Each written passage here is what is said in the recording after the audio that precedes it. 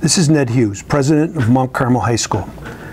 On Monday, we welcome the class of 2024 and look forward to having the rest of the student body on campus this Friday. As you may be aware, some of the local high schools have closed for 2 weeks due to students testing positive for COVID-19. These cases are all being traced back to activities outside of the school. Once your sons leave the school for the day, we need them to be diligent in following the guidelines. Specifically, do not attend large gatherings. Wear a mask, practice social distancing, and wash their hands. As we head into the first full weekend of the school year, my message is simple. Use this opportunity to show that men of Carmel rise to the occasion and meet the challenge. We owe this to one another. Let's stand shoulder to shoulder and we can stay in school.